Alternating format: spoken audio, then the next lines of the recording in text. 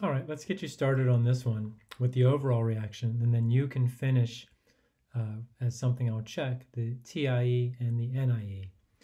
So the overall reaction is going to be sodium sulfate and barium nitrate.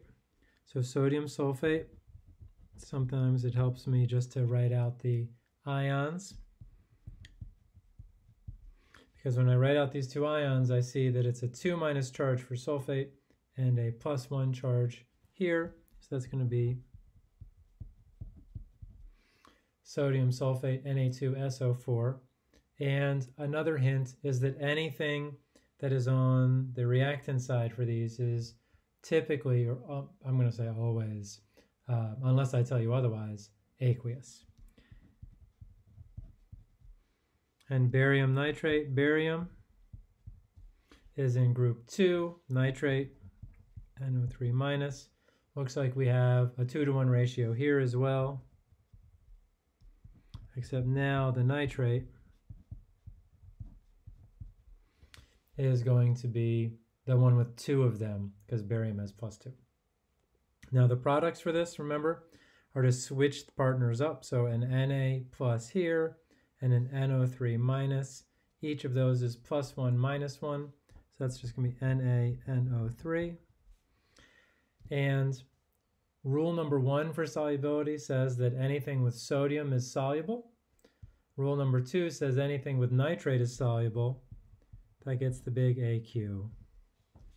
And the other one, barium sulfate, now I have a +2 and a -2. So no parentheses needed, BaSO4. And if we look at our solubility rules, it says that except for rule 1, sulfates. All sulfates are soluble except those of barium. Stop there. So there's our solid. And what I want you to do is write the TIE.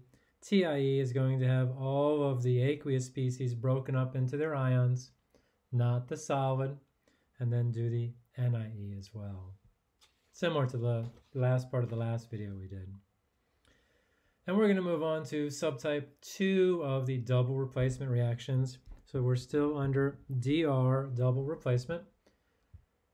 And this is going to be the neutralization of a strong acid and a strong base that produces water and a salt. And so we could write acid plus base produces water plus salt, where salt is here used as a generic term to mean an ionic compound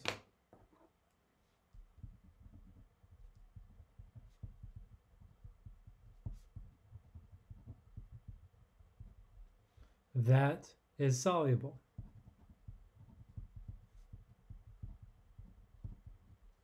And if you've ever heard me refer to table salt as NaCl, that's to differentiate it from the fact that in chemistry there are a bunch of other salts.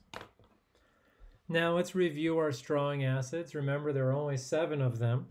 So HCl, HBr, HI, so hydrochloric, hydrobromic, hydroiodic acid, nitric acid, sulfuric acid, which is the only one with an H2, chloric and perchloric. Those are the only 7 acids that we're going to be able to do acid-base reactions in this course. As you move on to other courses, you'll be able to broaden this as you go deeper in the chemistry onion.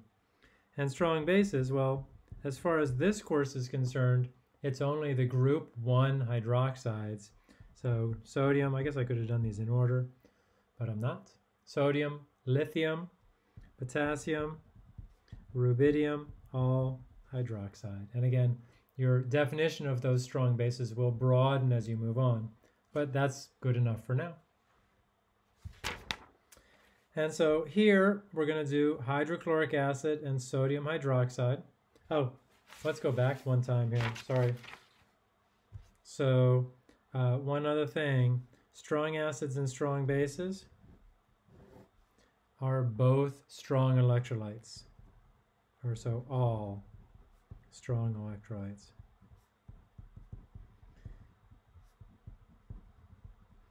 And let's stop there. If you have questions about it, please ask. There are some complicating things there, but otherwise, so true fact, they're all strong electrolytes. So when we're dealing with them, we will break them up 100% in our TIE, or total ionic equation.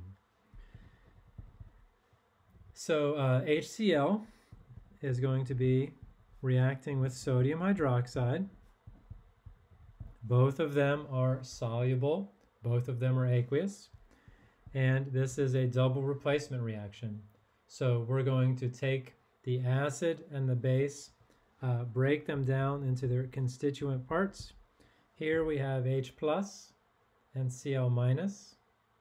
Here we have Na plus and hydroxide minus. And to make the products, remember you just switch partners. So this H plus is going to go with this OH minus. And this is a little weird. They're going to make water, H2O. So please don't write it HOH. That is sort of how they go together, but H2O is water, and it is a liquid. Good. And our other one is sodium chloride, which we know is soluble. This time there is no solid. That's one of the reasons that this is a different type of reaction. No precipitate. We are actually going to form water here. And when we do our TIE, remember, break up everything that's aqueous into its ions. So, and again, these are all three strong electrolytes. And in particular, what's new is that strong acids are strong electrolytes. True. So, check that it's balanced. It is balanced, good news. So, nothing to do there. H plus Cl minus. Break up sodium hydroxide into sodium ions and hydroxide ions. And solids, liquids, and gases do not break up. That's our rule, and I'll explain more about that in a minute. And then we have another aqueous species here. Like so. That is our total ionic equation. We very much are trying to say that before you mix them together, these two in their separate test tubes or beakers are all ions floating around in solution, and until they make water. Now, remember, to move from your TIE to your NIE, you cross out spectator ions, and you're looking for spectator ions that are exactly the same on both sides. So here's a Cl minus aqueous, and here's a Cl minus aqueous. Here is a sodium, and here is a sodium. Exactly the same on both sides. There's an H plus here, and there's no H plus on the other side. So it stays. Oh, and I'll just write spectators here. The chloride and the sodium ions. Keep their phases. And we end up with H2O. And what we said before was that when you do the net ionic equation, it shows you the chemical reaction. It shows you the bonds forming. And this time, so there's going to be a covalent bond formed. And it's a covalent bond because this is two nonmetals. Previously, we saw two ions coming together to form an ionic compound. This is a covalent bond formed. We can call it a covalent compound, or we can call it a molecular compound. Either way is fine with me. And so we like to ask our net ionic equations question net ionic equation. What kind of bond is formed? A covalent bond. Do I have another page here I'm supposed to have? I don't think so. Let's stop there.